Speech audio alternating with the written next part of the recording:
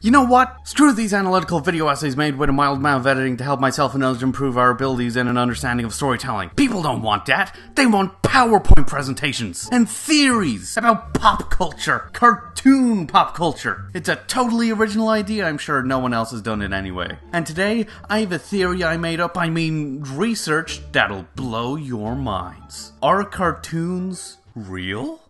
In the context of other cartoons? You see, I've noticed this trend in some cartoons where a show will have another show inside the show, almost like a program framing a program. Of course, this sort of thing isn't limited to just cartoons, but an interesting question comes to mind when it does happen in a piece of animated entertainment. Are these cartoons within cartoons considered animated in their respective worlds? Or are they, in the context of the shows they're within, live action? Subscribe and like this video to find out.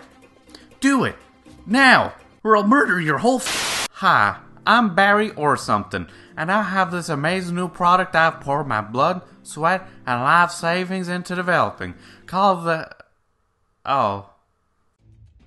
Welcome back to Cartoon Theory.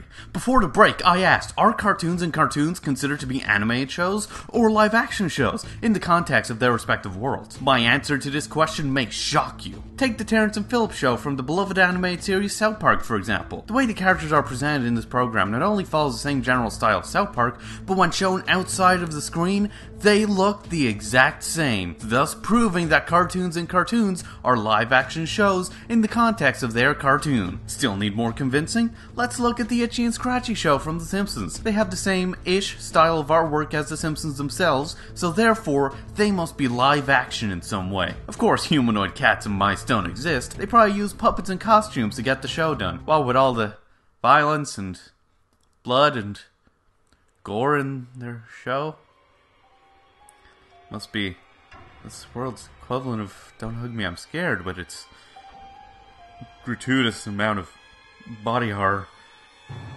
Oh my god. I think I'm gonna be sick. But remember, that's just a theory. A cartoon theory. And... Hey, stop! Why? I just don't get it. I always catch you fuckers watching this sick shit. This is sickening.